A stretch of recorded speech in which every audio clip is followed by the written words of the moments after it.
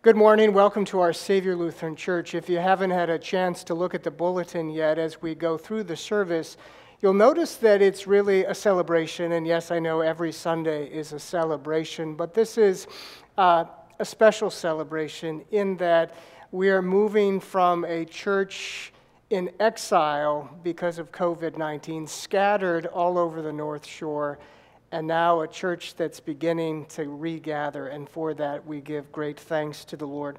I invite you to stand wherever you are and join in the responsive call to worship based on a portion of Psalm 118. Thank God because He's good. Because His love never quits. Tell the world, Israel. His love never quits. And you, clan of Aaron, tell the world. His love never quits. And you who fear God, join in. His love never quits. Blessed are you who enter in God's name. From God's house we bless you. God is God. He has bathed us in light. Festoon the shrine with garlands. Hang colored banners above the altar. You are my God, and I thank you. O God, I lift high your praise. Thank God, He's so good. His love never quits. Powerful hymn, all hail the power of Jesus' name. Sing boldly.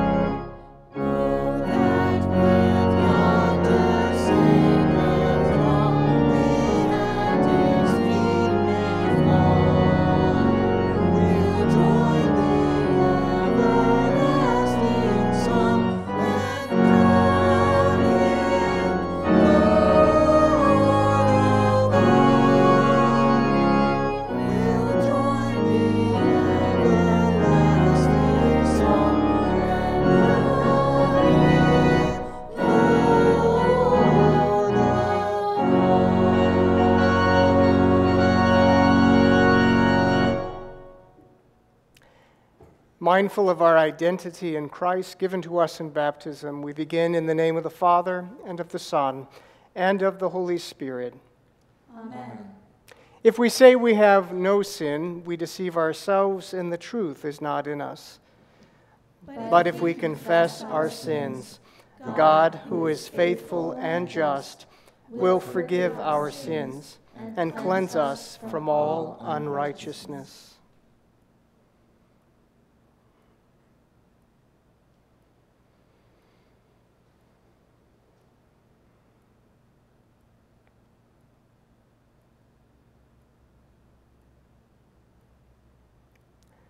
Let us then confess our sins to God our Father. Most merciful God, we confess that we are by nature sinful and unclean. We have sinned against you in thought, word, and deed, by what we have done and by what we have left undone. We have not loved you with our whole heart. We have not loved our neighbors as ourselves. We justly deserve your present and eternal punishment. For the sake of your Son, Jesus Christ, have mercy on us. Forgive us, renew us, and lead us, so that we may delight in your will and walk in your ways, to the glory of your holy name. Amen. Almighty God, in his mercy, has given his Son, Jesus Christ, to die for you. And for his sake, God forgives you all your sin. As a called and ordained servant of the word, by the authority of Christ, I forgive you all your sins in the name of the Father, and of the Son, and of the Holy Spirit. Amen. The first reading is from the Old Testament, Psalm 122. I rejoice with those who said to me, "Let us go to the house of the Lord. Our feet are standing in your gates, O Jerusalem." Jerusalem is built like a city that is closely compacted together. That is where the tribes go up, the tribes of the Lord, to praise the name of the Lord according to the statute given to Israel. There the thrones for judgment stand, the thrones of the house of David. Pray for the peace of Jerusalem. May those who love you be secure. May there be peace within your walls and security within your citadels. For the sake of my brothers and friends, I will say, peace be within you. For the sake of the house of the Lord our God, I will seek your prosperity. The second reading from the New Testament, Hebrews chapter 10, 19 through 25. Therefore, brothers, since we have confidence to enter the most holy place by the blood of Jesus, by a new and living way opened for us through the curtain, that is, his body. And since we have a great priest over the house of God, let us draw near to God with a sincere heart, in full assurance of faith, having our hearts sprinkled to cleanse us from a guilty conscience, and having our bodies washed with pure water. Let us hold unswervingly to the hope we profess, for he who promised is faithful. And let us consider how we may spur one another on toward love and good deeds. Let us not give up meeting together, as some are in the habit of doing, but let us encourage one another, and all the more as you see the day approaching. This is the word of the Lord. Thanks be to God.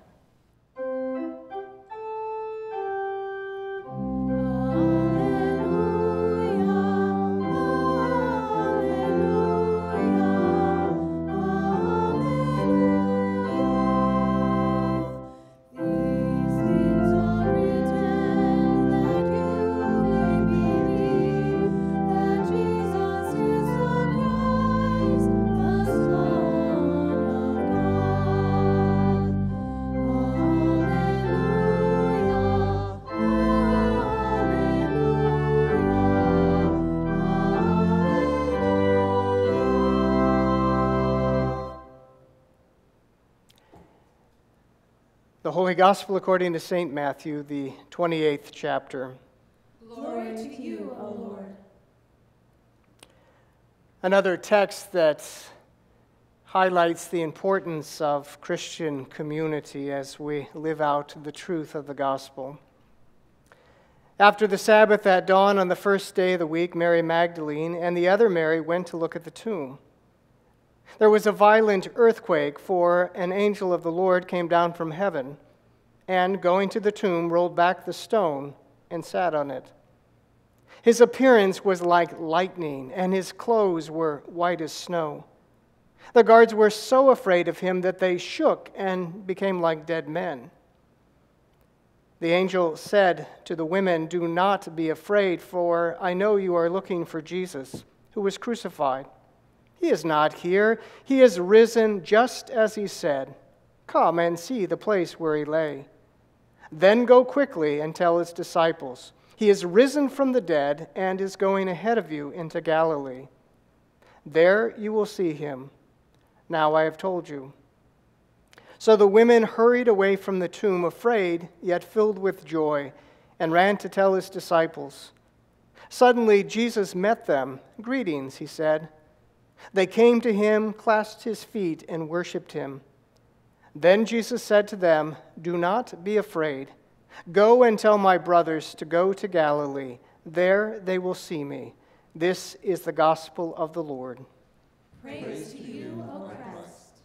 We now confess our common Christian faith according to the words of the Apostles' Creed. I believe in one, the Father Almighty, maker of heaven and earth, and in Jesus Christ, his only Son, our Lord, who was conceived by the Holy Spirit, born of the Virgin Mary, suffered under Pontius Pilate, was crucified, died, and was buried. He descended into hell. The third day he rose again from the dead. He ascended into heaven and sits at the right hand of God the Father Almighty. From thence he will come to judge the living and the dead. I believe in the Holy Spirit, the holy Christian Church, the communion of saints, the forgiveness of sins, the resurrection of the body, and the life everlasting. Amen. Let us pray. Father, we thank you for the gift of community, that you have united us as your people, and not only those who are gathered here, but those who are gathered in every place under the heavens.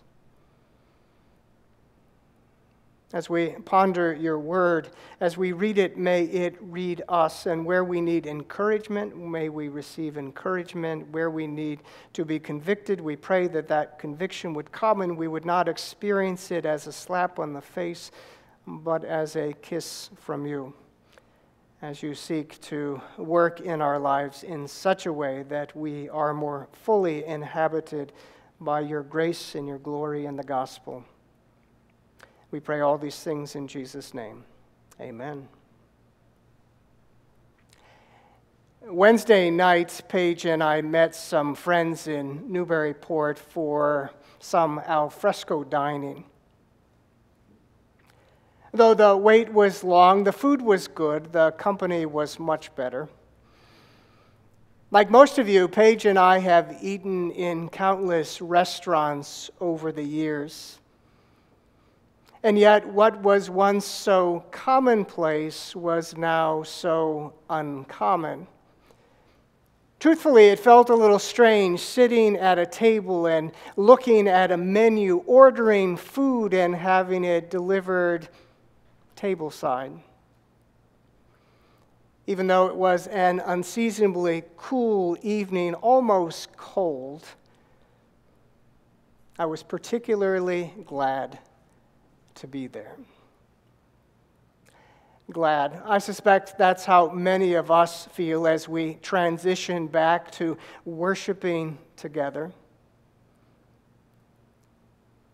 In the past, corporate worship, was so commonplace. Sunday after Sunday, here we go again.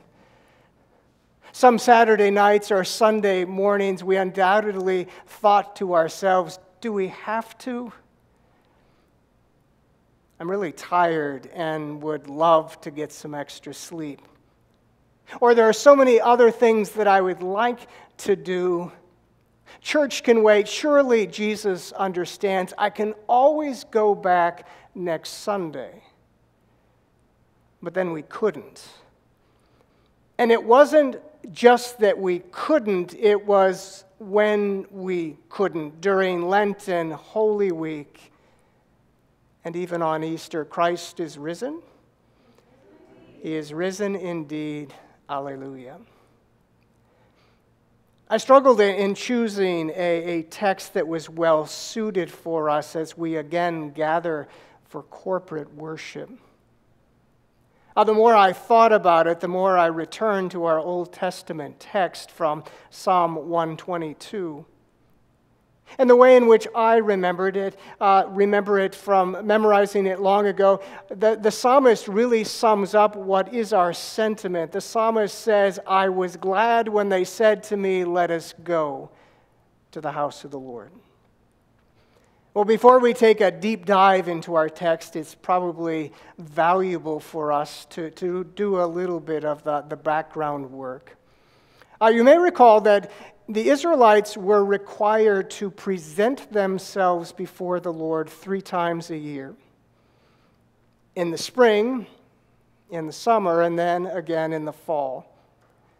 They were to travel to Jerusalem, if they weren't already living there, to celebrate Passover, a commemoration of their deliverance from slavery in Egypt. Then in the summer, they were to celebrate Shavuot, something like that. My Hebrew isn't very good anymore, which is the Festival of Weeks, which is really like an early Thanksgiving for a harvest. And then in the fall, they would have the Festival of Sukkot, which is the Festival of Booths. They would remember how they wandered in the wilderness for 40 years, and during those 4 decades in the wilderness, the Lord always protected them and always provided for them. Since a large number of Jewish people did not live in Jerusalem, they had to make the pilgrimage there 3 times a year.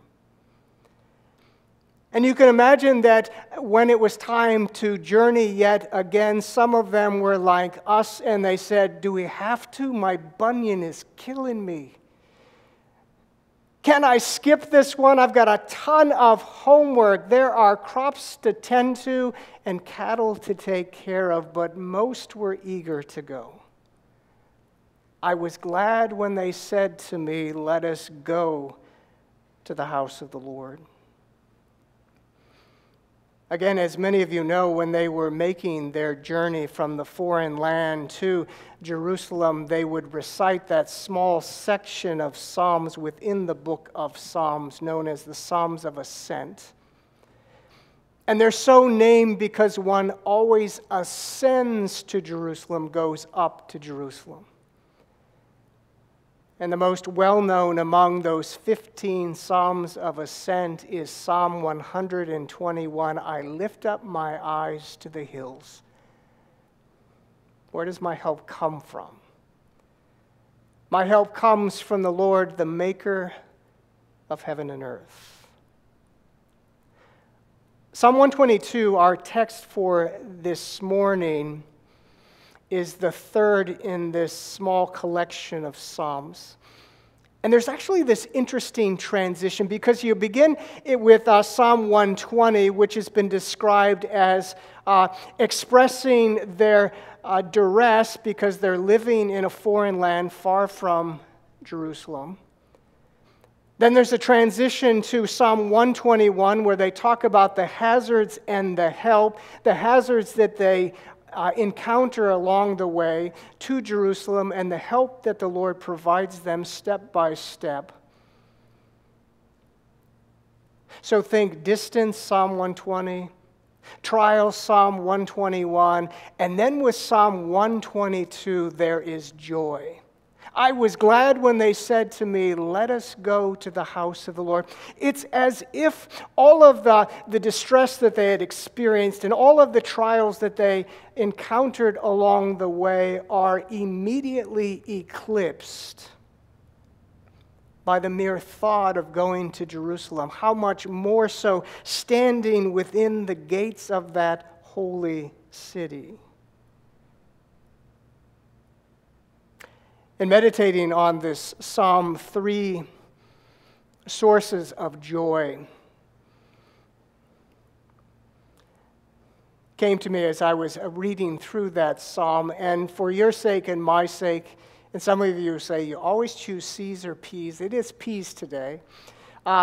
It's the place and the people and the promises. It's the place and the people and the promises. That's where the ultimate joy comes from. So we'll begin with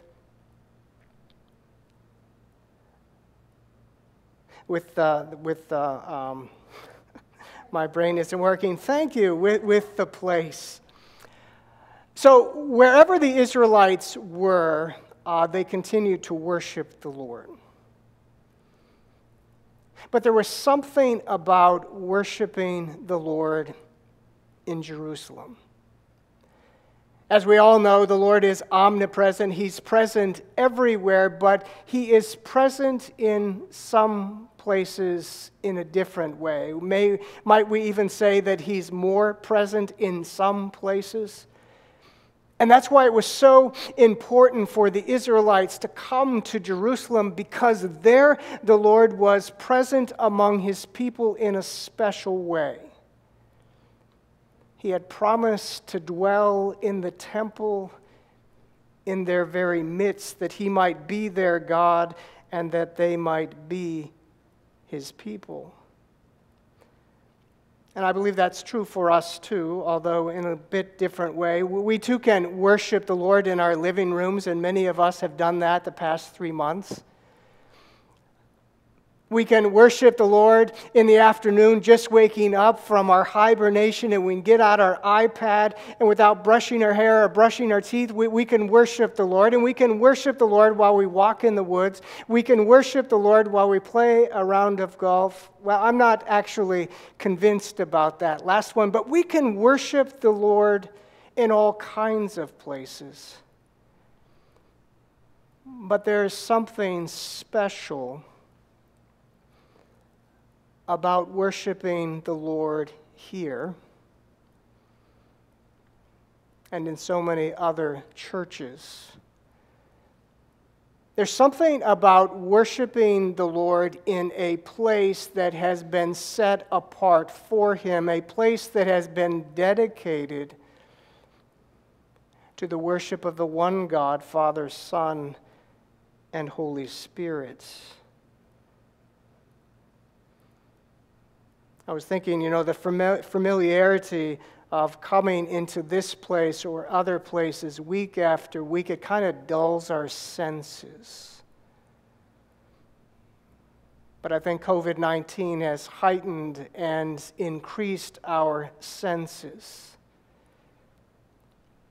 Gathering in this place or even in the parking lot, we are just glad to be here. Amen? The people, or the place rather, and now for the people. Psalm 122 has community written all over it. To be sure, there is diversity. It speaks about tribes, and within the tribes there was distinctions and uniqueness and differences. There was diversity, but also divine unity. The psalmist says that these tribes that are diverse, they are also united. The psalmist says that they are tribes of the Lord, which points to the fact that they have a common covenant with this God of grace, with Yahweh, with the Lord. That none of them were better than or superior than the others, that all of them had the same need, and all of them were sharers in that same covenant of grace as are we. They had a common covenant, and they had a common purpose: to praise the name of Yahweh, to praise the name of the Lord. As I've already stated, you and I can worship God anywhere. But there's something about places, and this place for us in particular, where we would come to worship the Lord. And likewise, we can worship the Lord alone. After all of life is to be an act of worship. But there is something powerful, there is something necessary about corporate worship. The writer to the Hebrews, as we heard moments ago, exhorts us not to give up meeting together as some are in the habit of doing, especially in light of the age. That we are to gather all the more as we see the day approaching. And what day is that? It is the day in which we look beyond the isolation and the trials to that day of justice and peace. Justice is what's causing people to march in the streets.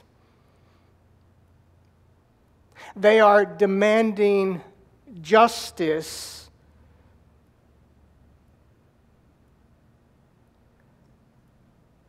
in the wake of George Floyd's death and the deaths of many other people of color.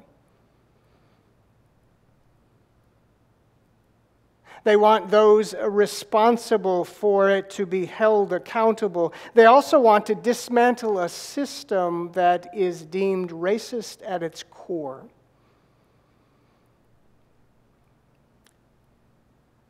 And create a new system that is just and takes into consideration all people. And please understand that is a noble, those are noble endeavors. But I have two questions, and the first question is the former really justice? And humanly speaking, is the latter actually possible? Please don't misunderstand what I'm saying. People should be held accountable for their actions, whether or not they wear a uniform. However, if the officers involved in George Floyd's death are convicted and sent to prison, is that justice? It would be justice according to the law of the land, but that is not justice in the truest and fullest biblical sense. And here's why. George Floyd is not made whole by them going to prison. He is not made alive, and while his family might have some closure in their conviction, their grief does not immediately turn to rejoicing. Likewise, unjust laws should be changed, period.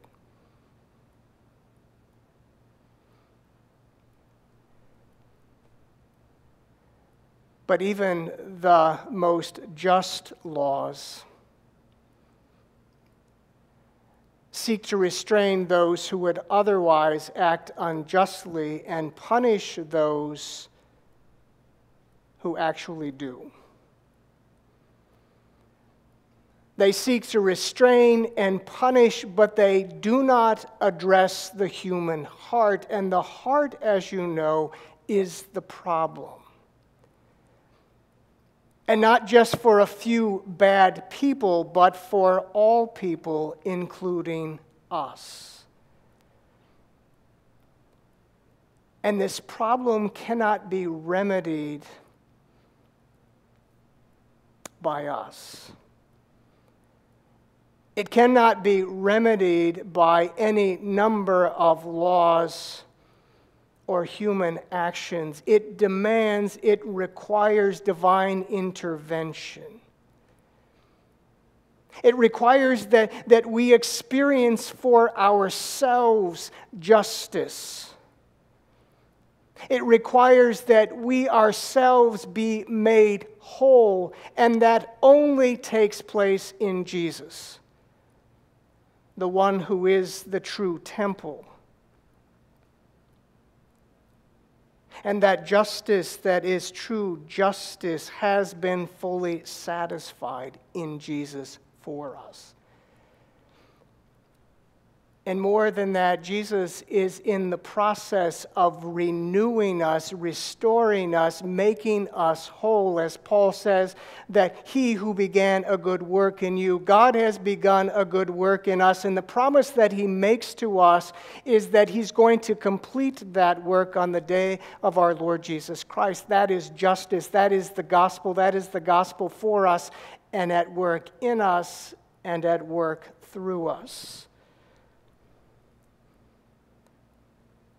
So it is that promise,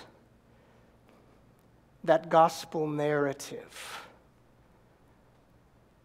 a gospel narrative that was known even in the Old Testament. That's our hubris sometimes. We think the Old Testament is all law and the New Testament is all gospel. They had just as much gospel. It pointed to Jesus. We look back to what Jesus has already accomplished. But it is that gospel narrative that as they gathered in Jerusalem, that gospel narrative continued to shape their lives, even as that gospel narrative of justice, of being made whole in Jesus, guides and shapes our own lives. But Jerusalem is not only a place of justice.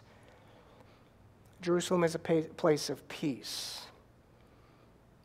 In fact, that's inherent in its name, Jerusalem. It is the city of peace. Then and now, of course, it doesn't much resemble its name. And it certainly didn't resemble its name when the Romans were in charge. It didn't resemble its name when Jesus rode in on that donkey, when he entered through the city gates. It was not a place of peace. That those who were against Jesus were hateful and vengeful and bloodthirsty. Their thirst for blood, whether or not they knew it, their desire, as it were, was good, but their understanding was way off. What they longed for was peace. What they longed for was the way life used to be. What they longed for was the life before Jesus. What they longed for was a life before Jesus, or before people took to the streets and took up Jesus' name on their lips.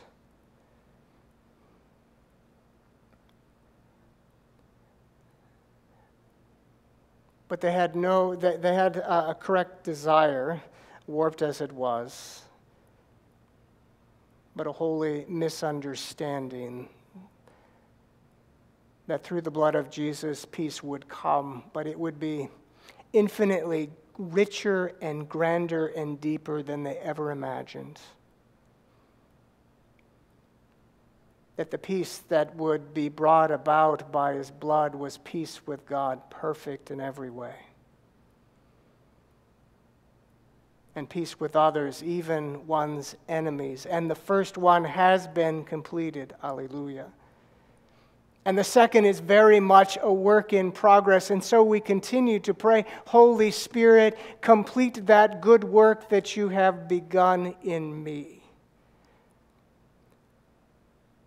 So why were the Israelites glad? Why did they make the journey to Jerusalem 3 times a year? Why, when the mere thought of it, did they say, I was glad when they said unto me, let us go to the house of the Lord? They were glad because of the place and the people and the gospel promise. Because these things, gathering in that special place where God had said, I will be in your midst, as they gathered with others who shared their faith, as they gathered and heard again the stories of the faith, of God's grace and goodness, that it renewed their hope. It renewed their understanding that God was at work in the world. It renewed their conviction of what God had done and what God was doing. It renewed their sense of energy that they might join him in his work. To live justly and to seek peace in a world that desperately needs wholeness and shalom, that peace that impacts every aspect of life. And for us, why do we get up on Sunday mornings, and why do we come out on Wednesday evenings during Lent and Advent? Why are we glad to be here with one another?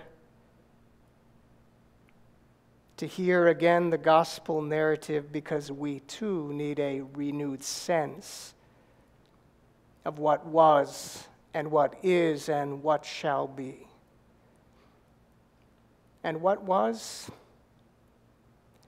If we are in Christ, then we have experienced true justice and true peace. What is, if we have in fact experienced that justice that was satisfied in Jesus, in his life, in his death, and his resurrection, and if we now know that we have peace with God, then we are to be agents of justice and peace in the here and now. That inaction isn't an option. That yes, if we are in Christ and Christ is in us, then we are to be agents of justice and peace and heralds of what will be. Pointing beyond the temporary, pointing beyond the things that will not be realized until human hearts are fully changed.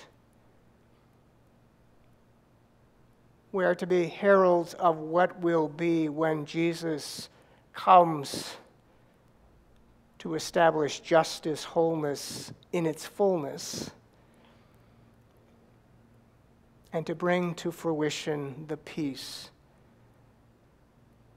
that he has obtained for us and for all people through his death and resurrection. Let us pray.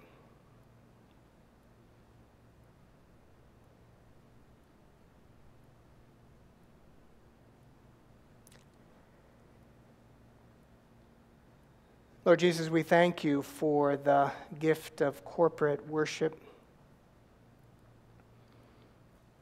for a place that we can gather with others to remember and rehearse the gospel narrative of the good news that is ours, because you are a God who is not detached and distant, but one who has drawn near. And one who doesn't simply point the way, but one who has made a way for us through your own body. And so let us not forsake the assembly of believers, but gather all the more as we see the day approaching, as we long for that day when justice and peace, wholeness and peace that is true peace, is ushered in forever. And as we long for and wait for that day, may we not be those who are inactive, sitting on the sidelines, but as those who have experienced your justice and your peace, that we would be agents of justice and peace for others, for all. And that in the process we would be heralds, pointing to that day that is coming, made certain by your resurrection from the dead, that day when wholeness and justice are forever ours because of the work that you have done for us and even for all of creation. So Holy Spirit, move in our hearts, move our limbs and our lips, that we might, even as we long for and wait for that day, be agents of justice and peace, we pray. In the name of Jesus, who is the Prince of Peace. Amen.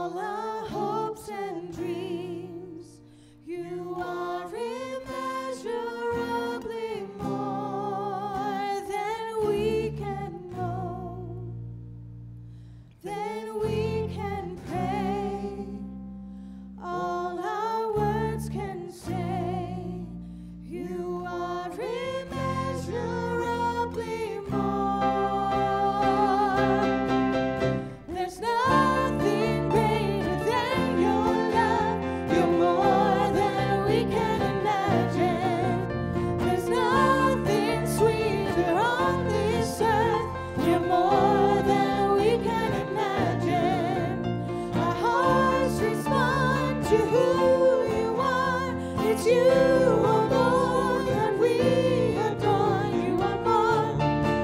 You are more. You're more than we can imagine. You are more. You are more. You're more than we can imagine.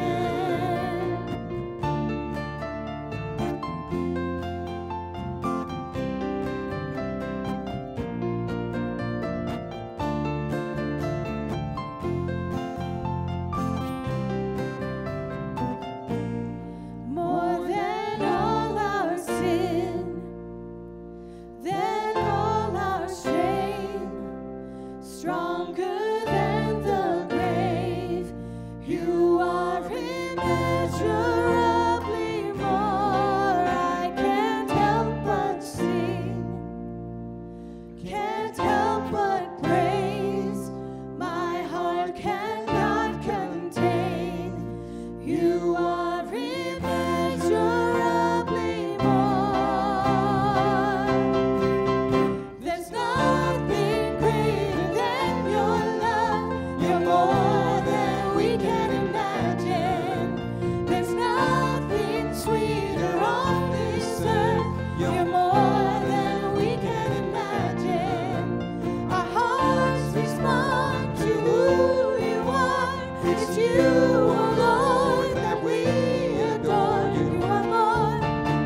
You are more. You're more than we can imagine. You are more. You are more. You're more than we can imagine.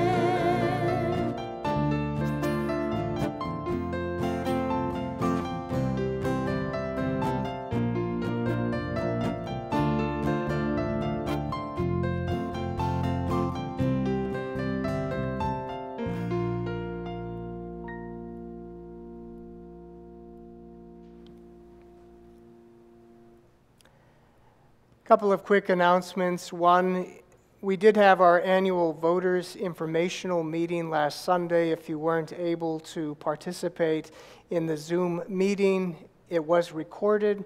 You should have received a link for that so you could watch it on your own. If you didn't, please let us know and we'll make sure you get that. Also, this week you'll receive at least 2 emails. One giving you a general sense that next Sunday we will have indoor services, 2 different times to accommodate as many people as possible. There'll be an electronic sign-up, and if that's full, please don't show up. Sorry to say that, because we're really limited to that. So if 8 or whatever we ultimately decide is the time, if that's full, then we would encourage you to sign up for the later date, and then the following week, hopefully you would be able to get into your preferred service. Also, we will be producing a video this week, kind of taking you from the parking lot into the sanctuary, how things will go. Many of us are more visual than just reading things on a page. So we'll do that, and then you'll have a better sense of what we've done to make it as safe a place for people to come and join together in corporate worship.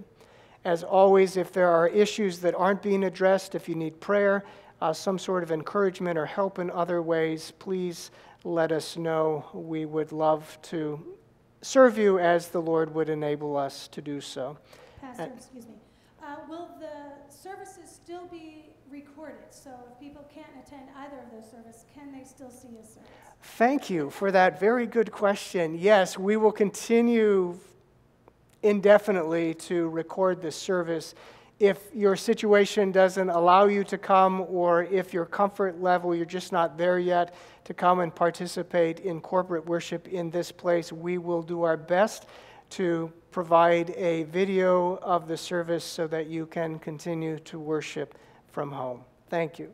Now on to the mission moment. Good morning. I hope that this missions moment finds you all doing well.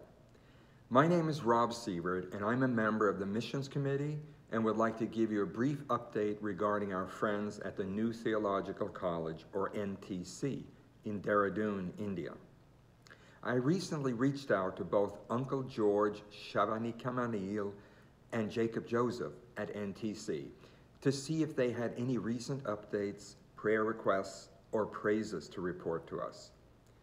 Jacob, who heads up the NTC music department, wanted to say that they are struggling right now with how to possibly teach virtual classes next term due to the virus. In contrast to the theology students, the 25 incoming worship music students need to use guitars and keyboards for their practices, which they may not own themselves. Since the incoming students may not read music either, Jacob is requesting prayers for wisdom how to instruct these students virtually, especially since some of them may live in villages with poor or no internet service. Uncle George, who is the founder and president of NTC, mentioned that he and his wife Leela are still stuck in California since about 3 months ago due to the virus. He and Jacob are extremely grateful, however, for the financial help that Our Savior Lutheran Church has been able to give during this past year to NTC. This includes financially supporting the faculty, the music department, as well as contributing to the college's efforts to help those affected by the coronavirus.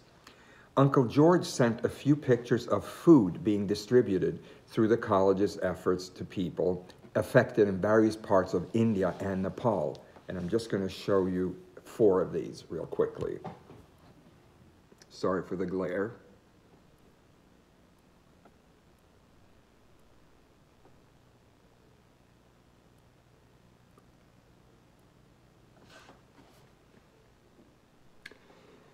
So our verse, or one verse that comes to mind as we think of our dear friends in India, is 1 Corinthians 12:26.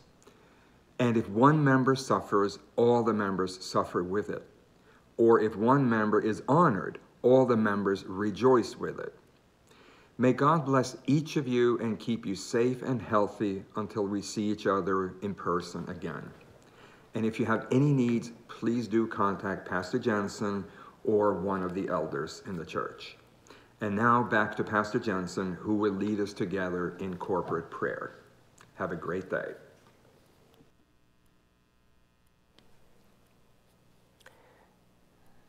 We pray. Father, we thank you for the ministry of NTC, for the vision that you placed upon Uncle George and Leela's hearts and others. We rejoice that their labors over the decades have not been in vain,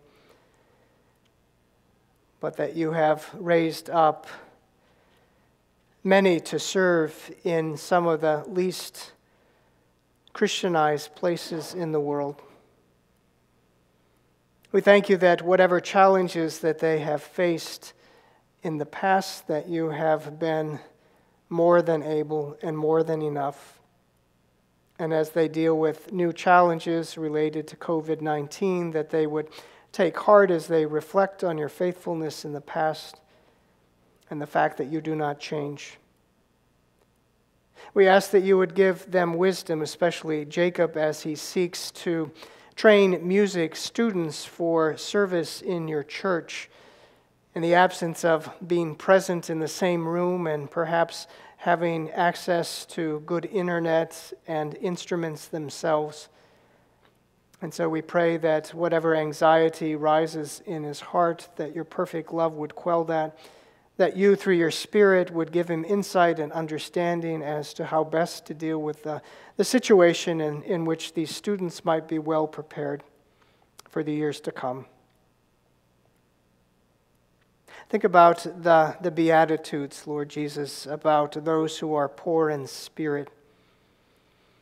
That the promise that you make to us is that the kingdom of God is ours even now. We think about those who mourn, Diane C. and others, as they have recently had funerals for loved ones. We pray that they might find comfort even now in the hope of the resurrection. We pray for those who hunger and thirst for righteousness, for things to be made whole, for there to be peace. We pray that they would not lose hope or heart in the midst of these things, but know that a day is coming when they and we will be fully satisfied.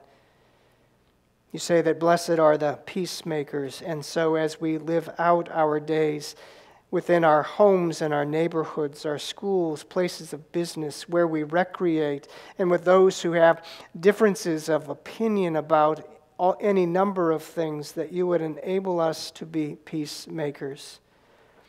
Not peace fakers pretending that there are no disagreements, not peace breakers seeking to exacerbate the situation, but peacemakers, seeking to listen well and to express ourselves in ways that is not overly offensive, that we would come to a better understanding not only of what we believe and what they believe, but more importantly, how the gospel would shape our beliefs and the ways in which we live.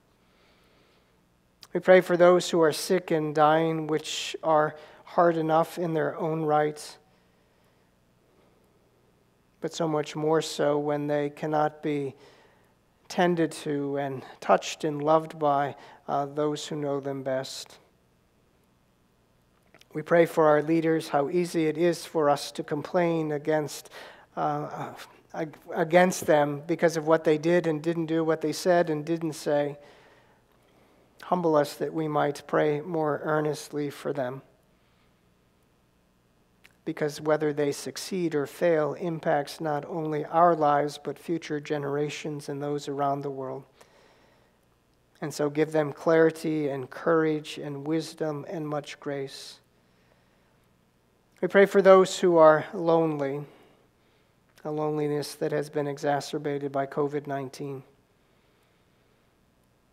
The technology is nice, but it's not nearly as nice as somebody sitting on the couch next to you, somebody holding your hand. And so give them what they need in this time of isolation, and speed the days in which that loneliness may be dispelled by somebody coming for a visit or meeting them for lunch or whatever the case might be. We pray that as things continue to open up, that you would help us to love our neighbors and our neighbors well. That whatever inconveniences that we might experience because of a mask or some other protocol, that we would do it gratefully for the sake of others. And give us courage and faith in these days to live out the hope that is ours. A hope made certain, a hope realized, and in the process of being fully realized, Lord Jesus, because you took on flesh and blood, you became the temple and the sacrifice. You are our only hope. And so continue to change our hearts, even as we await the day when you make all things new. We pray all these things in your name, Lord Jesus, and joining together in praying as you have taught us to pray. Our Father, who art in heaven, hallowed be thy name. Thy kingdom come, thy will be done, on earth as it is in heaven. Give us this day our daily bread, and forgive us our trespasses, as we forgive those who trespass against us. And lead us not into temptation, but deliver us from evil. For thine is the kingdom, and the power, and the glory, forever and ever. Amen.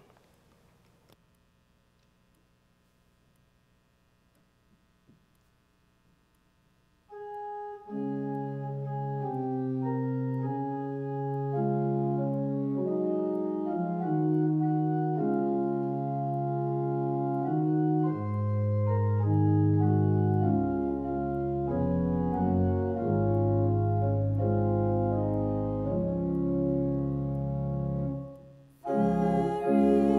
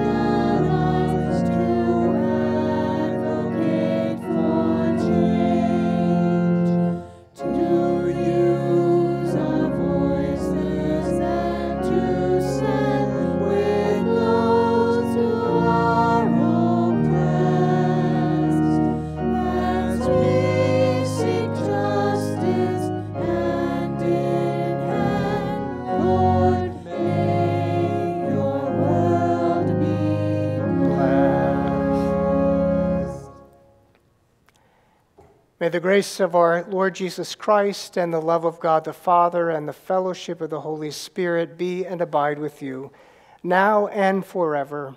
Amen.